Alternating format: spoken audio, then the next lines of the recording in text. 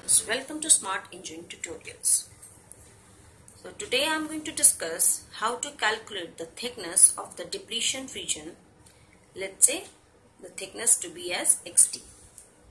So as we talked and discussed in our last video, that when we apply a small gate voltage, a positive small gate voltage, what happens? The holes, they move away from the surface. Surface is what? The interface where the oxide layer and the substrate layer meet. So this is called the surface. So when a small positive gate voltage is applied, then it pushes away the holes away from the surface and leaving behind a depletion region where there are no mobile charge carriers. So whenever the hole moves away, it leaves behind a negatively charged acceptor ion. So we'll use this principle to calculate the thickness of, say, XD, thickness of this depletion region. So for this, we'll also assume that this is the surface or the interface, and in perpendicular direction to this, let's say this surface or the interface as the 0 point or the 0 point it is, and perpendicular to this surface is the x-axis, and in this direction of the x-axis we have this width XD of the this depletion region. So we have to calculate this XD thickness, this XD. So we will be calculating this thickness as a function of the surface potential phi s. This phi s or the surface potential was discussed in the previous lectures of the VLSI. You can just check through them. So let's assume that the mobile hole charge present in a thin horizontal layer parallel to the surface is, since it is a small horizontal layer, so we say the charge is also very small, dq. And what do we mean by this thin horizontal layer? Actually, we are saying that let's assume there is a thin horizontal layer parallel to this surface or the interface, and let's say the thickness of this thin horizontal layer is dx. For any small thing which we try to calculate by using maths, we use dx, and since thickness is small, dx, the charge present in that region is also small, that is termed as dq. And in that very region which is of thickness, small thickness dx, let's say the number of holes which have moved away, it will be equal to the number of acceptor ions, because if one hole moves away, it leaves behind one negatively charged acceptor ion. So let's say the number of holes moved away is equal to the number of acceptor ions there. So it is Na. And since it is negatively charged, it is having a minus sign, and the charge present due to the movement of this hole is equal to that of an electronic charge, and so we have taken this Q. So the small charge present in the thin depletion region or a thin horizontal layer parallel to this surface is dq, and it is minus q Na into dx. Let's take this as equation number 1. Now, if you want this charge to be displaced by distance xd away from the surface, that means if you want the charge dq, the small charge dq, which is minus q Na dx, we want to displace this in a direction away from the surface by how much distance? Xd. Xd is the thickness of the depletion region. If you want to displace this, then what we require a change in the surface potential, because only then this charge can be displaced from this region. For that, we need a Poisson equation from maths to calculate the change in surface potential which is required to displace this charge dq. By how much distance? xd. So how we calculate this? Let's say the change in surface potential is d phi s.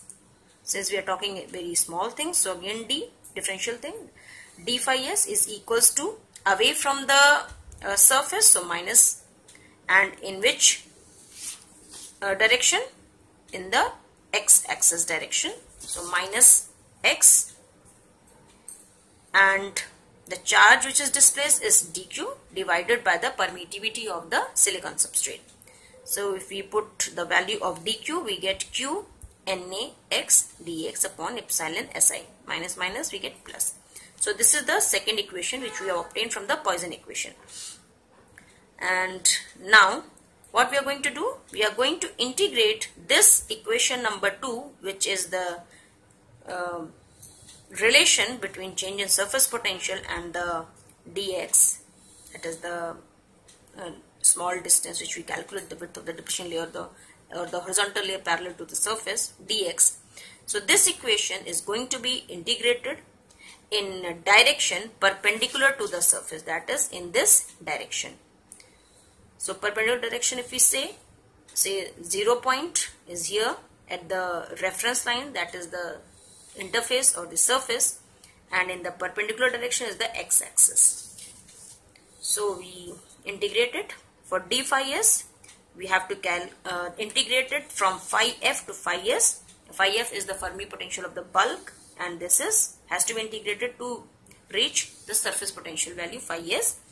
And in here in this side of the equation, what we do, q Na x upon epsilon Si and dx, and in the direction of x, that is perpendicular to the surface, what from it is has to be integrated from 0, because at the surface we have taken as the 0 or the reference line.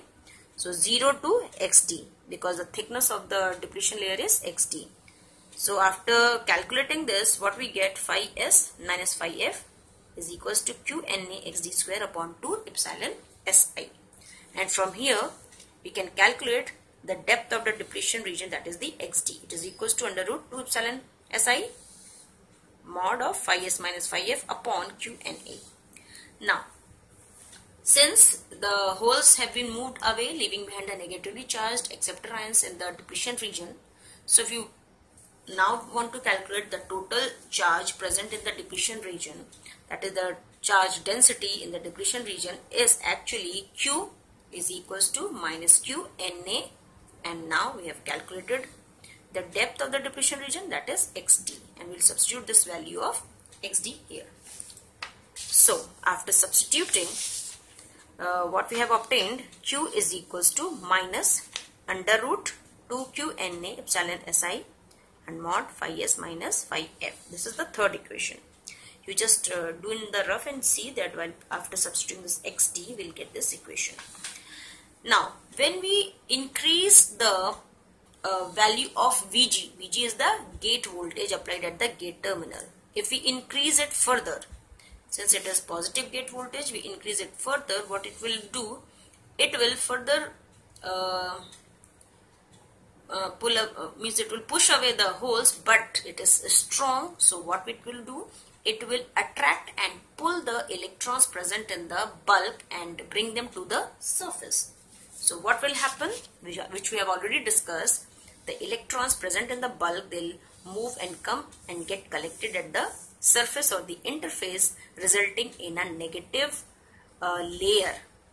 Since it is a negative layer of electrons, so we say this phenomena as surface inversion. We have applied a positive gate voltage, we are getting a reverse polarity region here, just below the surface. So here in this region, it is behaving like an N-type semiconductor. So we call this principle as surface inversion. So when surface inversion takes place, what happens?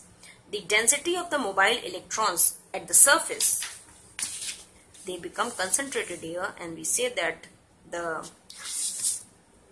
density of the mobile electrons on the surface, it becomes equal to the density of holes in the bulk, that is in the p-type substrate. So at this point of time, when the surface inversion takes place here, actually what happens to the surface potential? The condition required for this is that the phi s, that is the surface potential, becomes equal in magnitude to the Fermi potential of the bulk, but with reverse polarity, because it is due to the electrons. So phi s becomes equal to minus phi f.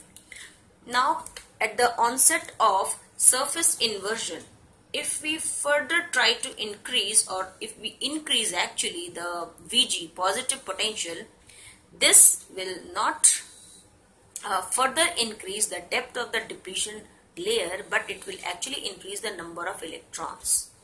So any increase in Vg will lead to increase in number of electrons at surface, but Xd will not increase. So we say that at the onset of surface inversion, we achieve the maximum width of the depletion layer, and we term it as XDM. And for this to be calculated, what we do, we'll use that previous equation which we have found, but the only thing is that what we will do, phi s is equals to minus phi f will be substituted in it.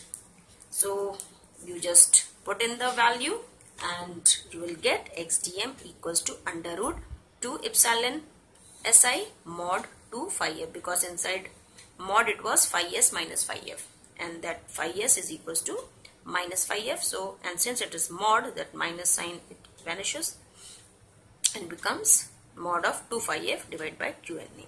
So this creation of conducting surface inversion layer by externally applied Vg is essential for current conduction in MOS transistor. So a numerical usually comes on this. So you should remember the maximum width condition as well as how to calculate the normal depletion region width. And with this, I think it's very clear from here. And in my next video, we'll be discussing about the working of MOS transistor. Till then, thank you, and share and subscribe to my channel.